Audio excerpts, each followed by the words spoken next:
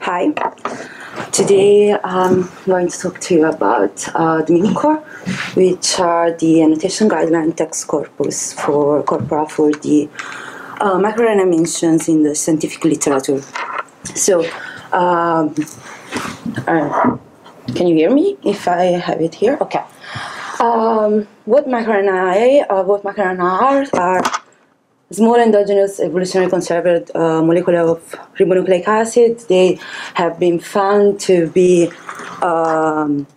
post-transcriptional regulator of gene expression, and they have been found to be easily regulated in a wide array of pathological states. So for this reason, they've gathered the interest of the scientific community with a large increase of the publication in recent years, which obviously can be a problem for the retrieval of the information. And for this reason, already we have different databases, which are here are some of them, but as you can see, these are just related to some aspects of science. So MiRCancer is for cancer, and relation of microRNAs. MiRBase is for sequence annotation, pair prediction. So we have different databases for different things. What I'm talking to you is part of a project I had while I was in Spain doing a placement for university, and my project was to build a system for the extraction analysis of microRNA from papers and to have a network of relations.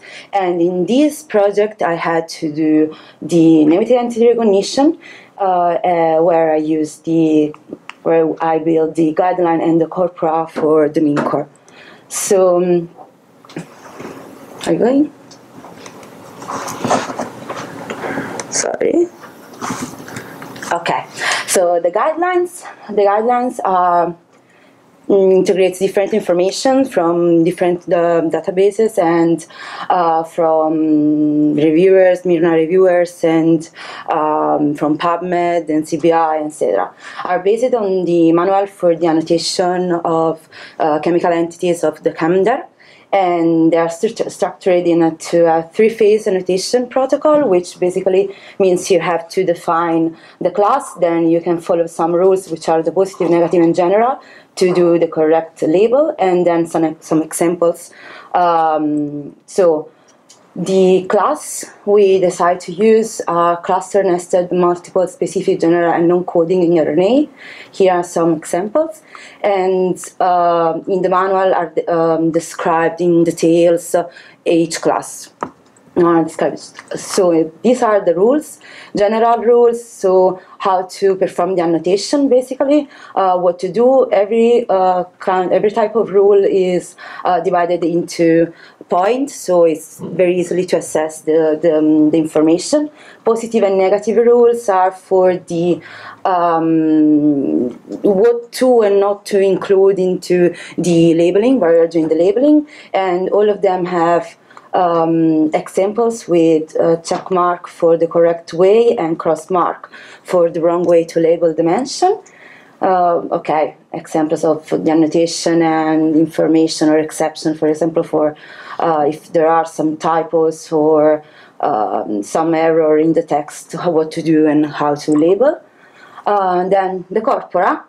So this annotation protocol was used to build the corpora. We built a gold and a silver corpora, so a manually labeled one and an automatically derived one. We retrieved from PubMed using different mesh queries for microRNAs, different abstract, then and restricting the search only to 2016 because so we could use them to then analyze the entire PubMed. Then we checked for false positive because there were different false positive, and we divided this pool of abstracts into two groups. One was used for the gold standard, the other one was used for the silver, and everything is downloadable, freely downloadable, this link. So as for the gold standard, the MiNCor Gold, an annotator performed the annotation using a web interface, Togotv, which was used for the calendar. And the data was then downloaded and parsed, and here I don't think you can read it, but it's normalized with the PubMed ID. We have if it's from the abstract or the text, the offset, the dimension, and the class. Then this is some of the statistics of the corpus. It was validated, the process of the annotation was validated, randomly selecting 20 abstract and then doing again the annotation. Then we did the silver corpus, which segmented the synthesis, tokenization, lemmatization, part of speech, and chunk target. Then we constructed a dictionary using different resources databases and the GNR Plus for detection of MicroRNA mention.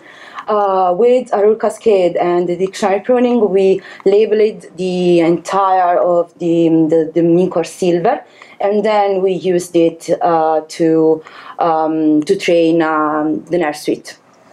So these are the statistics of the corpus, and this is the flowchart of the NER suite we performed.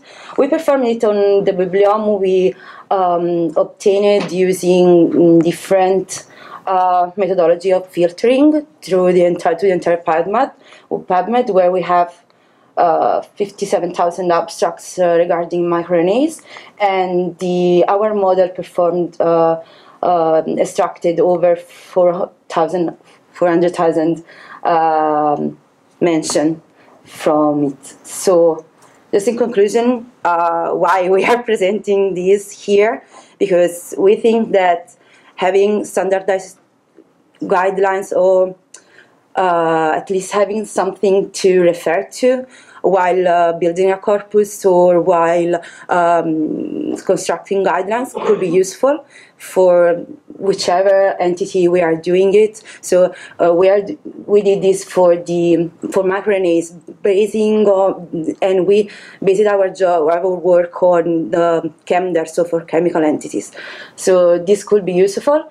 And also the trainer can be used to test name identity recognition models.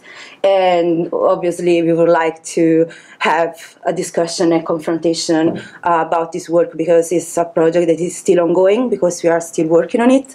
And that's it. Thank you very much.